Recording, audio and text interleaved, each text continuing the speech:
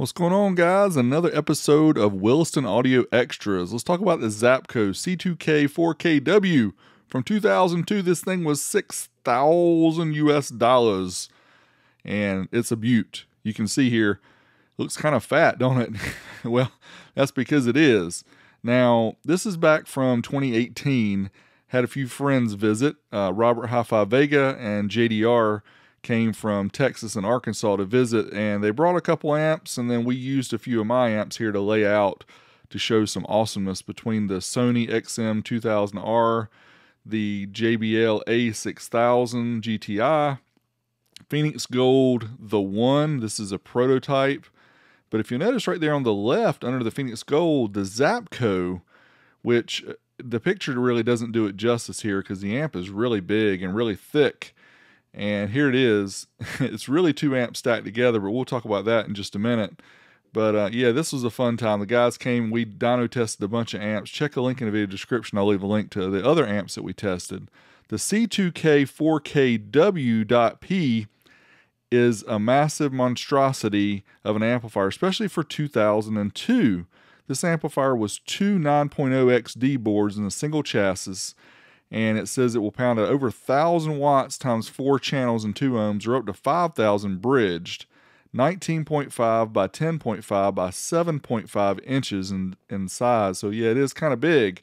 You can see here, it really looks like two amps stacked on top of each other. That's because it is on one end, and there's a whole lot of buttons and switches and lights and all kind of crazy stuff here.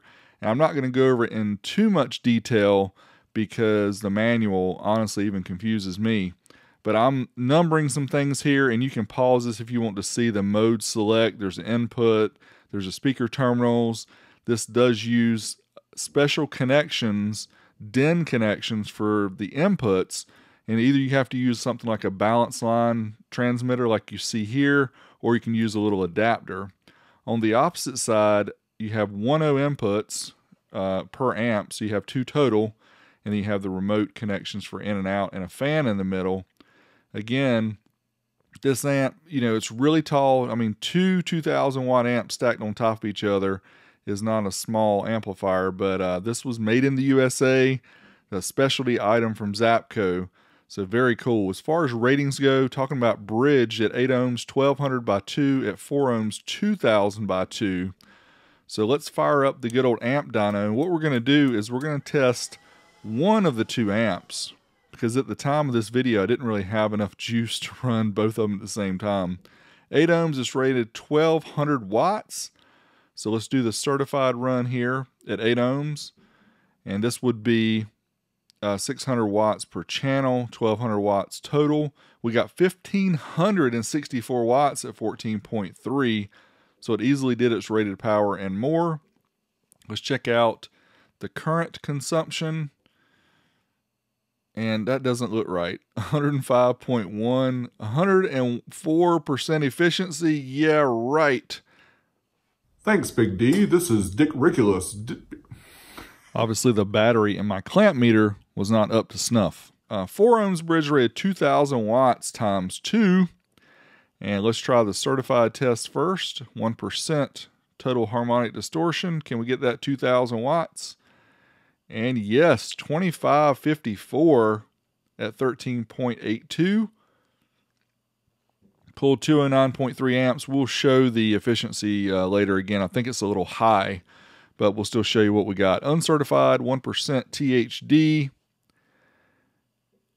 We got right about the same. So close. 2570, 13.79. At the time of these videos, I was using my cap bank, and the voltage would not stay quite as stable as what we have now with the LTO bank, but a lot of you guys like to see the lower voltages anyway into the 13, so here you go.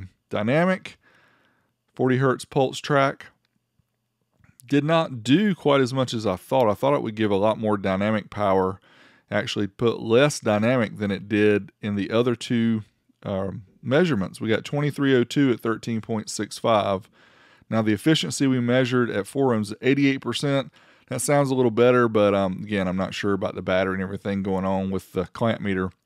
What's inside? Now I did use Facebook because I didn't take our amp apart a couple years ago.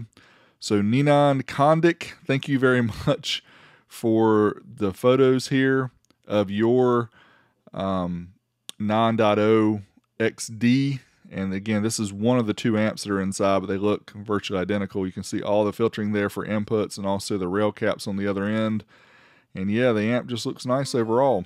Now in 2016, Zapco stepped it up and said, we've got a 26 kW amplifier. And at the time, this was the Mac Daddy of all Mac Daddy amplifiers. 6 10 inputs on this amplifier. And it gave an original MSRP of $12,000 US, was 20,000 watts at 2 ohms. Here's Brad, Legends of Car Audio. So we don't have one of these to test. It's too much for the amp dyno anyway, but thought you guys would like to see it.